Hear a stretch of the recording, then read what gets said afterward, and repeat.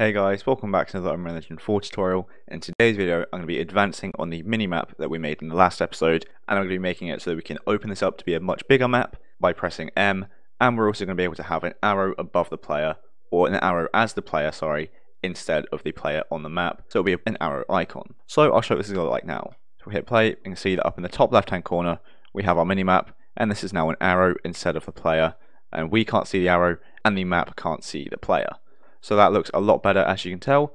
And also if we press M, this is going to go into a much bigger map. Press M again, it's going to go down. And we can also make this so this bigger map is more zoomed out if you wanted. So I'll show you how to do this now. So our first step is going to be to import our arrow icon that we want to use. So I've just got a very quick, very basic arrow, which I'm going to import now. So if I just import this, drag and drop it in, map arrow, like so. You can see this has a white background and it is a black arrow. So you're going to want to keep that as a white background as well, or black if your arrow is white.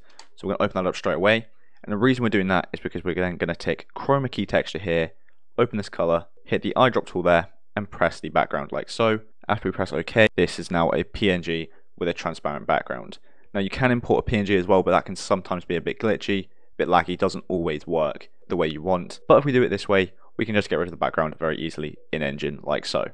Also in here, what we're going to do is under the texture group, we're going to change it from world to UI. Once you've done that, we can save and close this, and that just means it will keep the transparent background, which is obviously what we want. So as you can see here, we now have the transparent background in the render view there. Once we've done that, we're going to right click this and create a material. I'll just keep it with that name and open this up as well. So now we have this material here. If we wait for the render to appear, you'll see that this probably isn't what we want. So we're going to be able to fix that as well. So as you can see, this is just black all over, meaning when we use this, it will just be a black image, which again isn't what we want. So what we're going to do is we're just going to get the alpha value and put that into the opacity mask. But to do that, we need to select this first. So select the material output there, change the blend mode from opaque to translucent. Then we can plug the alpha into opacity like so. And so now this should work, as it's going to take the opacity value, which obviously the background we've got rid of, and keep that in here. So now we just have the arrow and no background. So if we wait for this to load, wait for it to all apply, we should see this working perfectly. So as well, actually, while we wait for it to load, what we can do is press this icon on the bottom right here, because as you can see, this is working, but it doesn't look like it is. If we press this here, so it says sets the preview mesh to a cube primitive. If we press that and wait for it to apply again, this should look a bit better, as it should now put it on a cube, meaning it should look better than on a sphere. Now, this doesn't actually make a difference at all in anything, so you don't need to do this. If you do, it won't mess anything up. This is purely just for us to preview it, to see what it's going to look like. So there you can see it looks a lot better. We have our arrow there. Obviously we have all of these on a cube, but we only need to have this one, which is what we will have. So we can save and close that. Then what we're going to do is open up our character blueprint. So mine's third person character, so I'll just open it up. And this is basically where you have the camera for your minimap. So if we go straight over to the viewport here, we can see that up here we have our camera component scene 2D, which is getting the view for our minimap. So what we're going to do is just deselect that. We're going to add component up in the top left. We're going to add a plane like so. So add a plane, I'll just call this arrow icon, and I'll just move this up a bit to be above the player. The material of this we're going to set to be that arrow we've just made, so that was called map arrow matte, like so. And if we just rotate this to face forwards, we now have our transparent arrow here, and this is going to work perfectly. However, there's a few small issues with this, so if we compile, save, we can test this out. So what you can see is that this is working technically, but up in the top left, you can see that we can still see our player on this map here, and our player can also see this arrow, which again, we obviously don't want.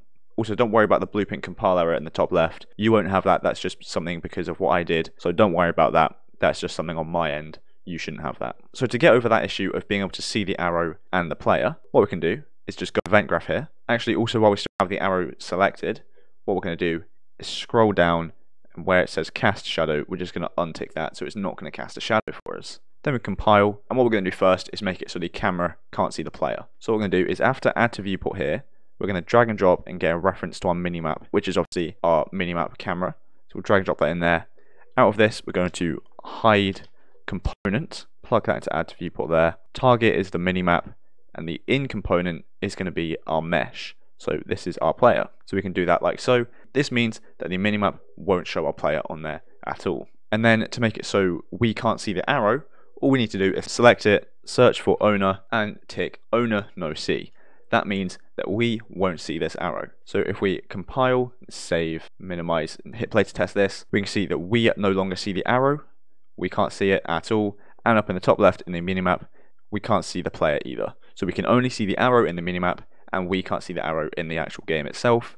So this works perfectly. So that is basically that part done for the arrow icon instead of the player. So what we're going to do next is we're going to make it so we can get the map to be full size or make it bigger instead of just minimap. So to do this, what we're going to do is we're going to open up our minimap UI like so. And again, this is where I have that compile error, but you won't have this. This is just from where I made it earlier. So to do this, what we're going to do is just duplicate this image here, which is obviously our minimap. So Control C, Control V, like so. And then we're just going to scale this up to be the size that we want the actual map to be. So what I found earlier was 1000 by 1000 was a good size for me. And then I'm just going to anchor this to be in the middle of the screen, like so. So I'll just move it to be perfectly centered how I want. So I think that's going to be good for me. So now we have our main map in the middle of the screen as well. Obviously make this how big, how small you want, and the correct size for you as well. Then what we want to do is make it so this isn't visible by default, and then when we do make this visible, the minimap isn't. So we only have one on screen at a time. So to do that, what we're going to do is select our main map here. Under image, what we're going to do is leave that the same, and then if we scroll down to visibility, what we're going to do is make it hidden by default, and we're going to hit bind, create binding. Out of this, we're just going to move the return node out here, and we're just going to duplicate it. So Control C, Control V, so we have two. The top will be visible, bottom will be hidden. Then we're going to hold down B, left click to get a branch, plug that into the get visibility there.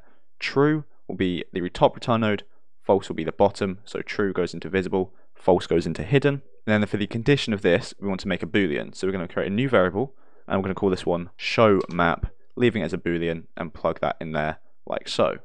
Compile, leave the default value as false like that. So what we're going to do is if show map is true, we're going to make it visible. If show map is false, we're going to make it hidden. Then if we go back to the designer, select our minimap, and then do the same thing, scroll down, visibility, keep it as visible this time, and then hit bind, create binding. What we're going to do is move this out, again, duplicate it like so, except this time the top one is hidden and the bottom one is visible, but we're going to do the same thing, hold down B, left click to get a branch, true goes into the top, which is hidden, false goes into the bottom, which is visible, condition is again show map. So this time if we're showing the map, we want the minimap to be hidden. So we compile, save, and this should work. Now we just need to set a key to actually show this map. So to do that, we're going to go back to our third person character blueprint. I'm going to right click, I'm going to get an M keyboard event like so. Or we can create an action mapping, which is edit, project settings. Once this loads, we'll scroll down to input down here, hit plus action mappings. I'm going to call this one map, and I'll set this to the M keyboard event like so. And this just means we can set this to be multiple keys, different keys for different consoles, and also set up key bindings if we want. So we can close that, delete this M key here, and we'll just search for map like so. So map, action mapping, action event there. Out of pressed, what we're going to do is we're going to get a flip-flop, and this is just going to toggle between two different values, which is obviously true and false for showing and hiding the map. And then to actually set this, what we're going to do, to set this boolean, what we're going to do is come out the return value of this create minimap UI widget up here, and we're going to set show map like that. That's going to go into A, and this one's going to be true. So when we first press M, it's going to set this to be true, so we are showing the map. And if we just duplicate that, plug that into B, untick it, so we're setting it to false, put the target as our return value again, compile, we have no errors, and this should now work. So this is going to set our map to be big and or small. So we can minimize this, hit play to test it. Again, we can see our minimap is working in the top left. We have our icon instead of the player there. And if we press M, the minimap is gone and the bigger map is on screen. And we can do this like so. So if we keep pressing M, it's going to toggle between these two different values and two different maps like that. Now again, like I said, we can change it so this is more zoomed out instead. So to do that, we're just going to go back to our player blueprint here. And then what we're going to do is after this, what we're going to get is we're going to get a reference to our minimap camera here. So just drag and drop that in. We're going to come out of this and we're going to set FOV, or sorry, set field of view like so. Plug that into A, and then duplicate this, plug it into B like that. The target is minimap again. For the bottom one, this is when our map is closed. So this is the normal field of view for the minimap. So for me, that's 90, but set this to whatever it is for you. So what your default one is.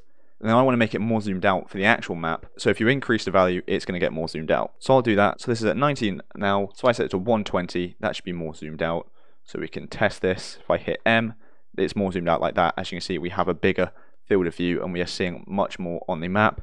If we press M, it's going to go back to normal for the minimap. So this looks perfect like that. Or another way you could do it is just by changing the position, so setting its location to be higher up instead. Or you can have two different cameras and just have the main map as that render instead. So there are many different ways of doing it, and I'm sure you can get those working, but this also works great as well. So I think that'll be it for this video, as we've done everything we wanted to do. We've created it so that the minimap has an arrow icon instead of the player, and the player can't see this icon either, it's only on the map. And also if we press M, we can toggle open a bigger map, like so, instead of just the small minimap as well. So like I say, this works perfectly, and I think that'll be it for this video. So thanks so much for watching, I hope you enjoyed and I hope you found it helpful. And if you did, make sure to like and subscribe down below. So thanks so much for watching, and I'll see you in the next one.